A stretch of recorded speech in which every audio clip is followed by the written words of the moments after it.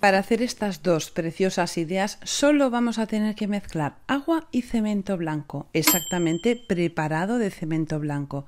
Para este primer trabajo necesitamos una textura tipo yogur líquido, o sea que sea líquido pero que tenga cierto espesor. Voy a utilizar una botella de plástico de Schweppes porque tiene una forma preciosa que me encanta. Y con un embudo o algo que tengamos que nos sirva, yo he utilizado esto que he encontrado por la cocina, vamos a introducir el cemento dentro de la botella hasta llenarlo por completo. Bueno, por completo no. Vamos a dejar un trocito arriba, como unos 4 centímetros, en los cuales no vamos a poner cemento. Cuando ya lo tenemos, lo vamos a dejar secar 24 horas. Para quitar el envase de plástico lo haremos con un cúter y nunca de esta forma, siempre la mano arriba y ahora sí, ya podemos cortar. Vamos a hacer un corte recto desde la parte superior de la botella hasta la inferior. Haremos 2 o 3 cortes para que nos sea muy fácil poder sacar el envase. Esos cortes entre uno y otro me van a permitir poder introducir por ahí una tijera y así poder sacar el envase de una forma muy sencilla.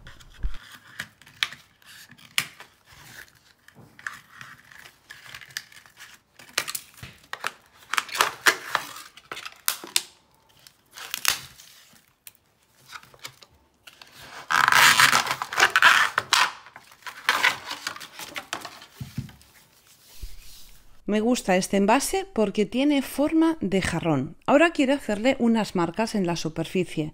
Para ello, lo primero que hago es con un lápiz marcar unas líneas. Intento que las separaciones entre una línea y otra sean iguales y para ello utilizo, pues, por ejemplo, 3 dedos. Primero voy a hacer 3 líneas y luego en medio de cada 2 hago otra más. Voy a mojar con agua el cemento. Y voy a utilizar esto que es un devastador. Con esto voy a comerme un poco del cemento para hacer una marca. Voy a ir sacando, intentando, fijaros que no levanto la mano. Comienzo en la parte de arriba y hago una línea recta hasta abajo para que no me salgan formas no deseadas, sino que la línea sea todo lo más lisa o lo más perfecta posible. Yo esta pieza la voy a utilizar para decorar el salón de casa, pero como estáis viendo la estoy mojando con agua, o sea que si queremos podremos darle otro acabado diferente al que le voy a dar yo, poniendo una planta natural y podremos utilizarla para la zona exterior, tanto sea para una terraza como para un jardín. Voy poniéndole siempre agua. El hecho de poner agua me ayuda a que el cemento se ablande un poquito, no se va a deshacer ni mucho menos, pero se ablanda lo suficiente para poder dominar lo que estoy haciendo. Y ahora voy a utilizar una lija de agua, o sea, una lija de madera que se puede mojar y que va perfecta para hacer esto. Marco las líneas por la derecha y por la izquierda de la línea. Estoy utilizando esta lija, 220 gramos, o sea, una lija de grano fino y como veis es de color marrón.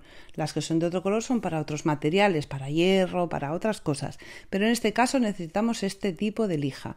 Lo que hago también, además de acabar de marcar las líneas, es pasar por la superficie para dejarla bien lisa. Y con un trocito de lija chiquitito acabo de marcar esas líneas para que queden bien definidas. La verdad es que es un trabajo muy sencillo y el resultado es espectacular.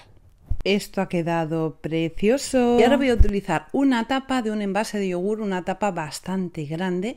Le voy a poner dentro cemento, le voy a dar unos cuantos golpecitos para que saque las burbujitas que tiene de aire y lo desmoldo. Este trozo de cemento va a ir en la parte superior de la otra pieza que he hecho y voy a pegar una pieza con otra con cola blanca. Esto es un jarrón que no es un jarrón. ¿Y qué voy a hacer para ponerle las flores? Pues en la parte superior le voy a pegar un trocito de espuma de floristería con una cola de acetato de vinilo. Si lo hacemos con silicona caliente seguramente se va a despegar. Bueno, os lo aseguro que se despega. Así que o cola blanca o acetato de vinilo. Y ahora voy a poner unas flores.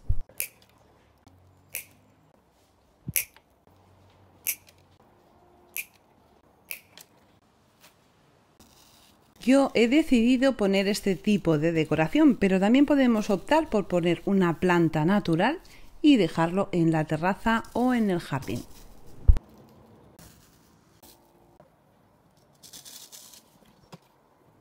Le voy a poner unas flores en estos tonos y lo he dejado en blanco porque me va perfecto con la decoración, pero podéis poner el color que queráis en el cemento, pintarlo del color que más os guste y decorar la parte superior como más os guste. Y ahora necesito hacer un complemento para poner al lado del jarrón. En esta ocasión he dejado el cemento bastante más espeso. Como veis, no es nada líquido. Lo pongo sobre un papel de horno, porque cuando se seque lo voy a despegar sin ningún problema. Me pongo un guante en la mano porque el cemento en las manos nos las deja bastante resecas, así que nos ponemos un guante y con un dedo, solo con un dedo, vamos a hacer la forma de unas casitas. Esto solamente es la parte delantera de las casitas. A ver, detalles a tener en cuenta importantes. El grosor del cemento tiene que ser de 1 centímetro y además de la forma delantera de las casitas vamos a hacer 3 bases de la misma dimensión que la base de las casitas, y con alguna herramienta plana vamos a intentar dejar un poquito rectos los contornos, aunque después lo vamos a solucionar, ya veréis de qué forma tan sencilla. Y esto es muy importante. Vamos a esperar exactamente 2 horas. A las 2 horas el cemento todavía está blando, pero suficientemente rígido o suficientemente compacto para poder perforarlo.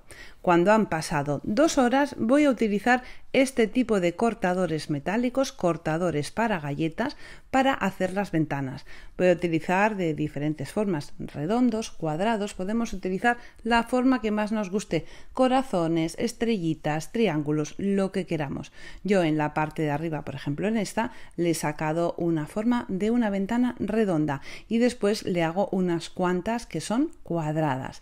En esta dejo exactamente 6 y en las otras más o menos algo parecido, dependiendo del tamaño que tengamos en las casitas. Y ahora, como os he dicho, es muy fácil sacarlo del papel de horno.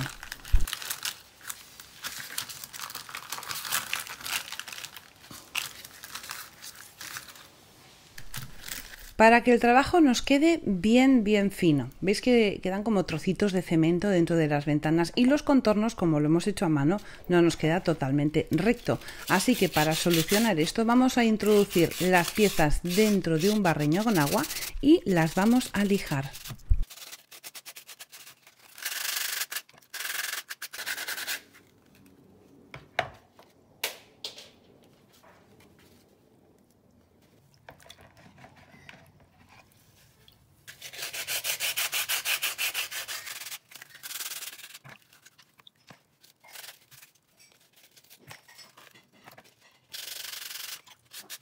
Un truquito, ¿cómo podemos entrar dentro del hueco de las ventanas para dejarlas bien lijadas? Muy sencillo, vamos a hacer un cilindro con la lija y de esta forma vamos a poder dejarlas perfectas. Y ya veis, o sea, podemos mojar las piezas de cemento sin ningún problema, con lo que nos permite ponerlo en el exterior. Y si llueve y se moja, pues no pasa nada. Y ahora voy a pegar las partes delanteras de las casitas con la base poniendo cola blanca. Las uno y en esa base que he dejado, ¿qué voy a poner? Pues unas velas y se van a ver las luces a través de las ventanas. El conjunto queda precioso, el jarrón espectacular con las 3 casitas. Me encanta el resultado, seguro que lo vais a hacer, ¿verdad? Así que nada, como sé que os ha gustado, recordad dejarme vuestro like, suscribiros al canal para no perderos ninguna de mis ideas y como siempre os digo, un besito muy fuerte y hasta el próximo tutorial.